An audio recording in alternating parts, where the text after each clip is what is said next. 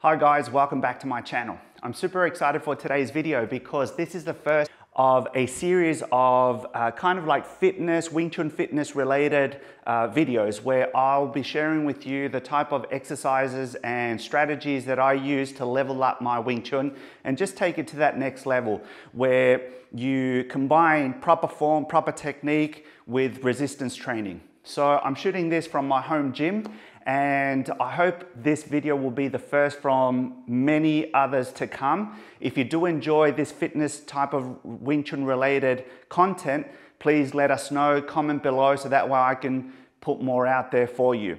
If you're new to the channel, here I upload on a weekly basis Wing Chun related content, how-to, tutorials, demos, and also my Wing Chun by Design podcast. So if you're new, you may want to consider subscribing so that way you can keep up to date with all the different content that I'm uploading. All right, guys, let's get started. Okay, guys, so today's video will involve me showing you one of the exercises that I do to just take my Lap Sau to the next level. So the Lap Sau, if you're a Wing Chun practitioner, you'll know that it's the pulling hand. Now, a lot of people make the mistake of pulling just with the hand or the arm. But if you want to get a really strong and effective Lap Sau, you need to connect your horse, your base, to your hips, to your shoulders, to your arms. So that way when you're pulling, you're not pulling just with the hand or the arm, you're pulling with the whole body. So one of the exercises that I do is the cable. So first is first, you want to sit solid on your base, on your horse, right? You don't want to use an extremely heavy load because once again, it's all about the connection, not just trying to, pull the heavy weight and move the weight around. You want to just try and find the right connection. So when you sit on your horse, make sure it's nice and strong and solid so that way you're gripping your legs, you're gripping your stance, and you want to find the right position for your arm to be in. So I wouldn't start with the arm completely straight and locked, and much less the elbow too close to your hips or your ribs. So somewhere where roughly you would be trapping, okay? You would be grabbing, pulling, and then executing the technique. So then I would start from about here. Then when you start pulling, you want to pull and engage your hips, okay? As you pull, you want to make sure that your shoulders are leveled, meaning not having one side or the other down. So then when you pull, you want to connect and pull using your hips and then the shoulder, right?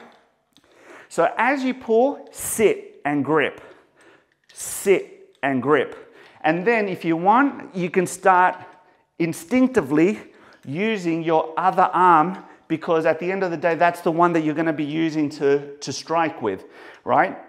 So then you would go 1, hold and back, 2, hold and back, 3, hold and back. And you'll notice that where I'm pulling is just basically having the hand close to my hip. I don't want to go too far back. All right, so here we go. 1, 2, 3, 4, 5.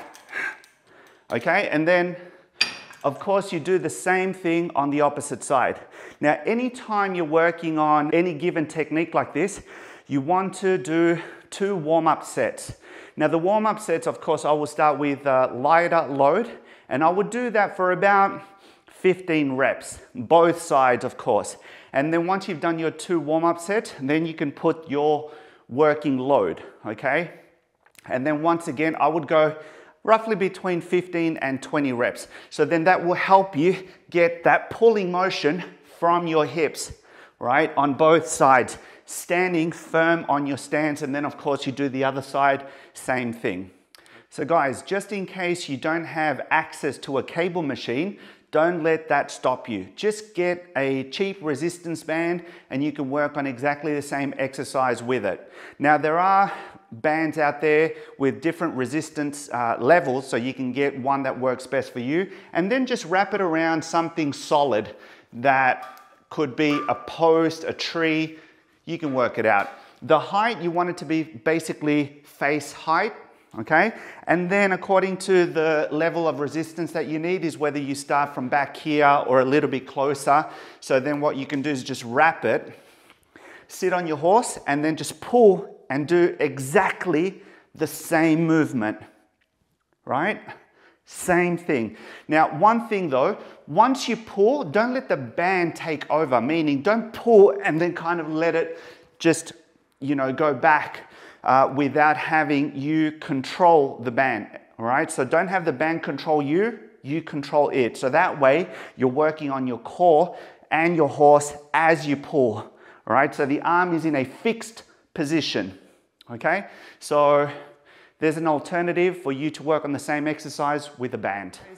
That's it for today. I hope you enjoyed the video and you like the tips, so that way you can start incorporating strength training to your Wing Chun arsenal. Okay, if you like the video, please give us a thumbs up, share it with a friend, and don't forget to subscribe. Check out also my online academy. It's umauniversity.com.au. I have a free introductory applied Wing Chun course there, which you can check out and learn from the videos. So guys, that's it for today. I'll see you in the next one.